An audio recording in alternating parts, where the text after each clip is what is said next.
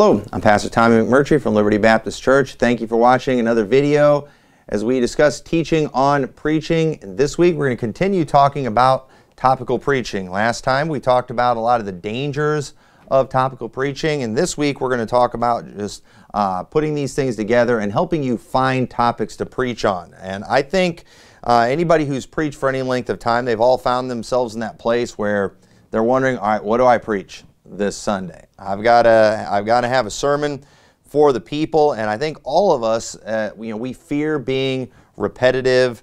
We fear being unbalanced. We want to make sure we cover every topic. I don't think most preachers want to avoid anything, and I think we've all been there where we needed to preach something, or we needed to come up with something. We were just kind of drawing a blank, and so just a few tips for helping you find a topic. All right, things that will help you be able to find topics so you'll be ready to start putting out 3 or 4 messages every week without being super repetitive. And so the first thing you need to do to help you find topics is just be reading your Bible.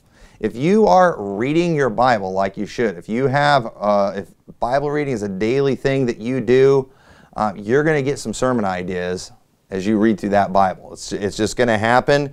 Just be reading, be paying attention, and ask God to show you something. And if you're reading your Bible, you're going to get some ideas, but not just reading. Another thing you need to do is to be actively studying your Bible. You should always be, studying different things, in different subjects, trying to develop a deeper understanding, maybe working on a specific book of the Bible that you feel like your knowledge is lacking in somewhere. We're all students of the Word. We're all trying to grow in that knowledge, and so there should always be something that we're kind of working on, something we're taking notes on.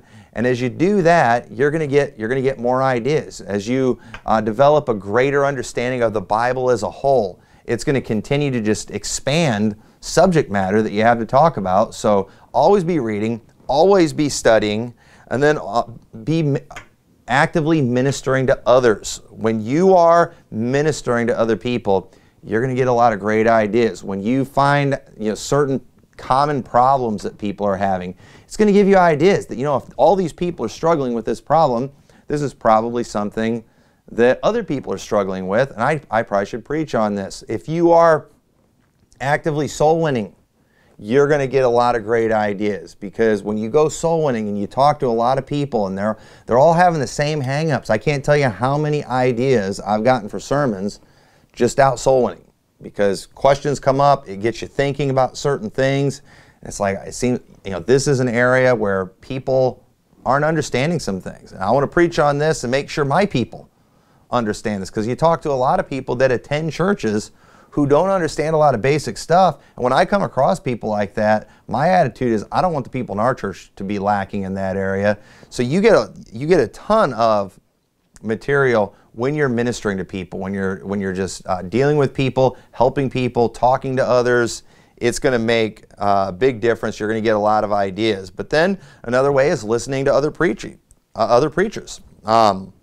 Nobody's perfectly balanced in their preaching, but there's others out there that are going to be stronger in areas where maybe you're lacking, and we can learn from them. There's always something that we can glean from other people, even if we don't even agree with them 100% on everything. A lot of times there's things that they have that we can learn and that give us ideas. We see areas where they're doing really well, where maybe we're kind of struggling in that area, and their preaching can often help us and give us a lot of ideas. And another area is just reading some good books. Reading books on doctrine and different things about the Bible. If you're doing that, you're going to get some ideas. But you're not just going to get ideas just from sitting down and saying, all right, I want to start writing messages. No, it's by you doing all these things that a pastor should be doing. Reading your Bible, ministering to people, studying your Bible, just reading books, ministering to people. All these things are going to give you the ideas. So what are some different types of topics? Because there's a lot of things you could preach on. Well, there's Bible doctrines. You want to make sure that people in your church are familiar with different doctrines when it comes to salvation and sanctification and justification. And there's so many different Bible doctrines out there. Preach on those. You can do entire series on some of these doctrines that will be very helpful to people, that will strengthen their faith if we're preaching on these things. But not just Bible doctrines. I think it's appropriate to preach on current event situations. And this is why I think topical preaching is important. When you're doing expository preaching, you'll get to cover a lot of Bible doctrines, but often if you're just doing expository preaching, there might be stuff going on in the world and you need to talk about those subjects. There's the unique challenges that are going on in the day and the time that we're living in, and your people need some help and some guidance in that area. And if you're just preaching through a certain book and that's all you're doing, that book of the Bible might not cover what they need, and so you need to be ready to preach on those things. And whatever it is, whatever they're dealing with, go to the Scriptures and see what the Bible has to say about it. So nothing wrong with preaching on current events and just relevant subjects. Bible characters is another way to just kind of bring the Bible to life. It helps people in their studying of the Bible, when they're reading these stories, the more familiar they are with the characters, the more background they know on them. All these things are going to help people develop a greater understanding of the Bible. And so that's great subject matter right there, just talking about Bible characters. You can do just Bible stories. Just focus on different stories and famous stories in the Bible. So many good things you can get from that. Character traits. The Bible talks about a lot of different character traits that we should be working on. So, there's no end of subjects when it comes to preaching. And so, hopefully these will kind of help you a little bit. But once you have, it comes time though, and you're ready to put that topical sermon together, first thing you need to do, of course, is select that topic. What are you going to be preaching on? Your topic idea, it might come from any of the sources that we just mentioned. And when it comes to a topic, most of us probably already know where we stand. So, what are we going to do right now? Are we going to look for a scripture to back up what we want to say, or are we going to go to the Scriptures and let them tell us what to say? And that's something you need to keep in mind whenever you're putting that topical message together. I get it. Most pastors, they know where they stand on different subjects, but before you put that sermon together, don't just be putting your own thoughts down. Let the Bible speak to you. Let the Scriptures do the preaching. Nobody's saying what you already think is wrong, but before we go preach to others, let the Bible preach to you. Very important. But then after you've selected the topic, define the topic. Okay? People ought to know what you're preaching about throughout your message. And they especially ought to know what it was about after it was over. A lot of times when preachers preach sermons, they talk about a bunch of stuff. They say a lot of good things, and a lot of it's true, and I agree with what they're saying, but I don't really know what they preached about when they're done.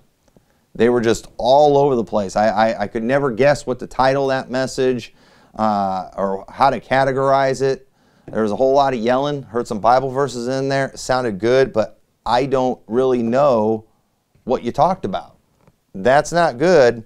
We need to make sure people know what we're preaching about. We don't want to just go all over the place, and this is a common mistake for preachers who are not pastors, because a lot of times when they get that opportunity to preach, they want to tell everyone everything they know.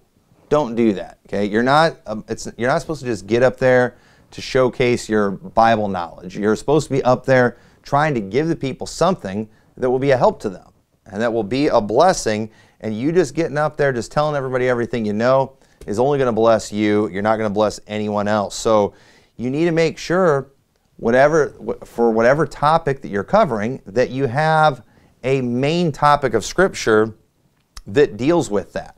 And that's very important, that if you're going to be, introducing a topic or defining a topic, there should be some place in the Bible that clearly lays that out. That gives a good foundation.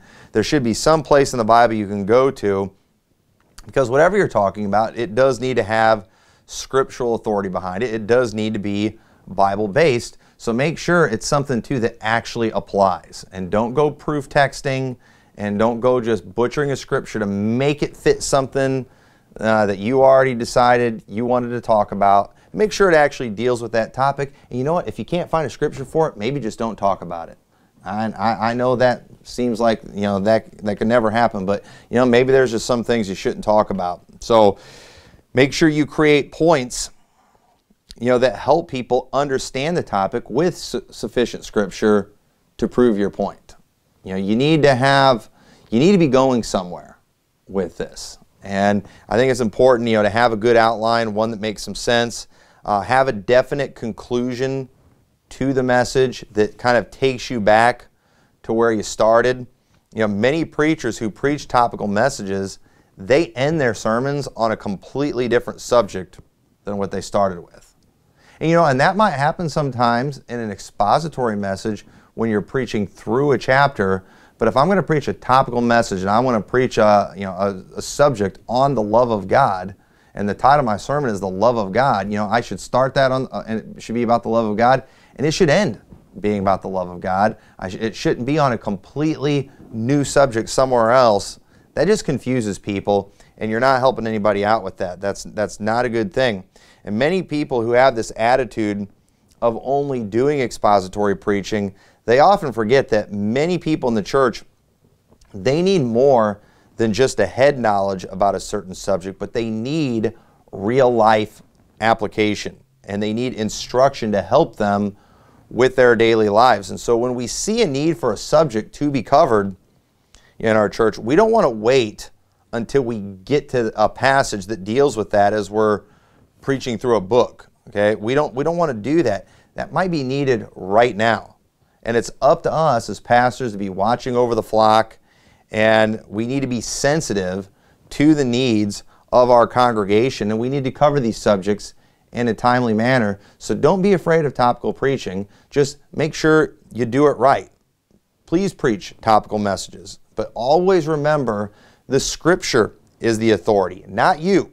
Okay? There may be some things that you feel very strongly about that the Bible doesn't say much, or maybe anything about, but if that's the case, then just don't talk about it. And I think the goal of every preacher, at least it should be, to be able to do like the Apostle Paul in Acts 20 and be able to say, in verse 26, "Wherefore I take to you a record this day that I am pure from the blood of all men, for I have not shunned to declare unto you all the counsel of God." There shouldn't be anything that we are afraid to preach about, any subject that we are afraid to cover. If we are rightly dividing the word of truth, we're not going to have to worry about preaching through the book of Hebrews, because it's going to mess up what we've been teaching somewhere else. If we're teaching things right, any other book that we add and we teach is just going to strengthen whatever we taught in the other book. But either way you look at it, when you get up there behind the pulpit, you got to remember, this is not about you. Okay, I get it. You're the pastor.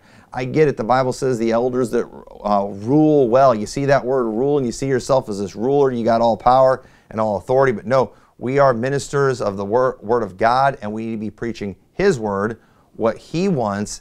And we've got to make sure that we're disciplined in our study. We make sure we're disciplined in putting our messages together, because we want to preach what God has to say, not just what we have to say. And so hopefully these tips will help you on your topical preaching, to make sure this is something that you don't avoid, that you don't skip, but make sure when you do it right. So thank you so much for watching this. I hope it was a blessing. God bless you.